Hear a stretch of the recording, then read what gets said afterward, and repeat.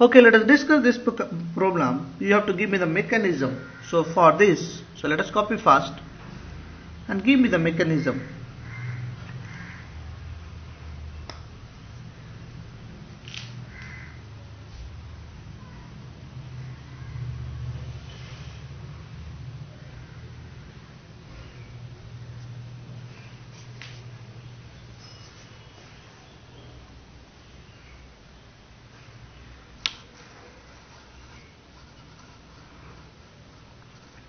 So if you have copied, then I can show you this side.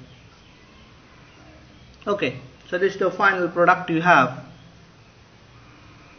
You have to give me the mechanism for this reaction. This we have discussed in the class. This is a malonic ester synthesis. Did you remember? So if you have one CH2 in the middle, this is called malonic acid, and this is a malonic ester. So we discussed in the class malonic acid synthesis, malonic ester synthesis.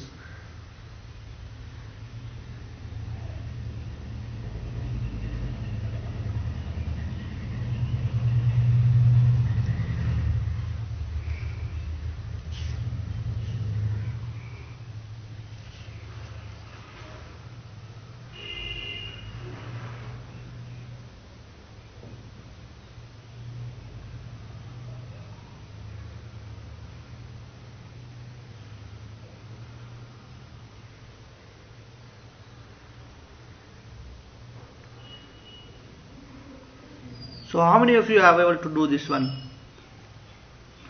Okay, I think all of you have done this one. So easy problem. So what you have to do in the first step? You have to generate a carbon ion. So you have this hydrogen. So here you have two hydrogen, and these two hydrogens are acidic hydrogen, and you have base OET minus Na plus OET minus. Now this base in the first step will take this hydrogen and this goes there, so you will generate a carbon ion. So let me generate the carbon ion. So if I show you the carbon ion, I will have OET, and then I have a carbon ion with a hydrogen, so negative charge. Now next step, I have a alkyl halide, so I have a halide, this bromine. Now you see the product here. Finally, there is no bromine that appears in this product. So this means I have to attack and I have to remove bromine. And that is again the next step of malonic ester synthesis. First to make the carbon ion, attack on an alkyl halide. So you have an alkyl halide here. C double bond O, OET.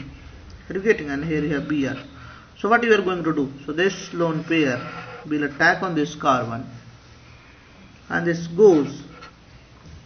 Are you getting? And if you copy this thing, so what you will have? So you will have COOET. So let me write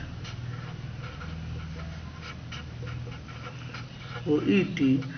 And now this carbon is connected to this carbon. So what we have? So this carbon, one side you have CH3. So this carbon, one side is CH3, another side COOET.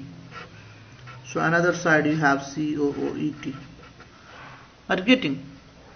Now the next step is hydrolysis, OH minus and then H plus. So you do. So if you basically this OH minus is basically done for hydrolysis. So if you have basic hydrolysis, you will have. In case of OH minus, this OH minus will attack here, this goes. OH minus attacks here, this goes. OH minus attacks here. So you have three OET groups. So this will leave in the next step. Ester, basic hydrolysis of ester, this OET will go, and even this OET will go. So what you will have, if you remove this OET group, so you will have acid.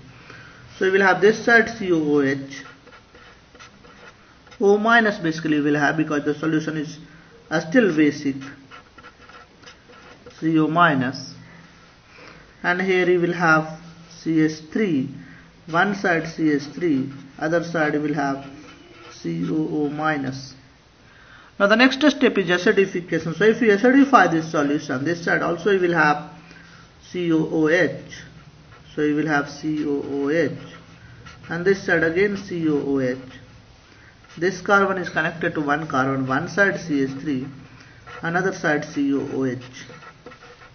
So this is after acidification. Now you see, if you heat this compound, even if you not heat, a small heating is required, and that's why question does not gives you a small heating, but that gives you the final product. So this means in the next step you have to release one acid, that is beta keto acids easily decarboxylate. So you see this carbon is alpha carbon and this carbon is beta. So if you heat, even in this case the question does not write heat, you have to assume that there is a small heating is given. So if I release this CO2, so beta keto acid, so this is a beta and this is acid, so beta keto, beta at beta position you have a keto group. So if I remove this acid, so what I will have? So I will have this carbon alpha, and then this carbon is connected to one CH3 this side, and this side I have COOH group. And now this is gone, so this acid is gone. So I will have this side COOH. Are you getting on? So this acid is gone. So I will have alpha carbon, and then alpha carbon is connected to COOH group. So this is the final product you have. You see your final product is the same. You have one acid, one carbon that is connected with CH3, one acid, one carbon connected with CH3, and then again you have one carbon COH. So here also you have one carbon and COH. So if you base, you can write the same thing, something like this. It look like nicer. OH, and then you have to attach one CH3. Either you can attach here or you can attach on the top carbon. So this is the final product you have. Now let us write the product in this reaction. This is a one-step reaction. You have to do nothing in this case. You simply see and write down the product.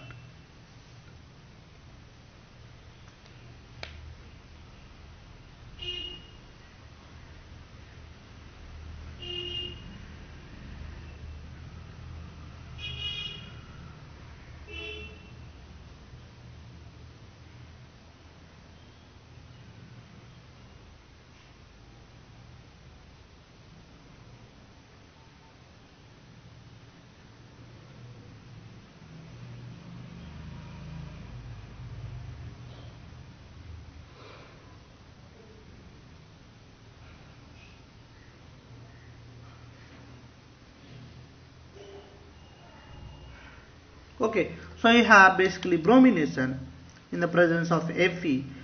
Fe is acting as a catalyst. Now you have two rings. Either bromine can go in this ring or this can go in this ring. Which should? This ring is deactivated because of this can go here. So resonance is here or this side. So this ring is deactivated. But now in this case, this ring gets activated because of plus R. In this case you have minus R. So this ring is deactivated. So this ring is deactivated and this ring is activated. Are you getting? So you have one ring that is deactivated, one ring that is activated. So this means now the bromine will go in this ring at ortho and para position. So you will have two products. Mainly product will be para because this side you will have some steric hindrance. So if the question says write major product, then you have to write only the para isomer. But if question does not say anything, you write both ortho as well as para. So you have this and H. So you will have one para product Br, that is para isomer. You will have also ortho product. So something like this you will have. So these reactions are generally asked in JEE, and this is asked for orientation in the benzene ring. Reactivity and orientation is important. Almost every year they ask a question on orientation and reactivity of benzene. So you must revise orientation and reactivity of benzene ring just before the exam. Just see the few chapters of Solomon, or you can see the how we have discussed in the class. That's enough. So you remember what are the groups that makes the benzene reactive and what are the groups that makes benzene rings de-reactive. That is, you have to see something about plus I effect, minus I effect, plus R effect and minus R effect. That is our important point we have. Let us discuss the next reaction.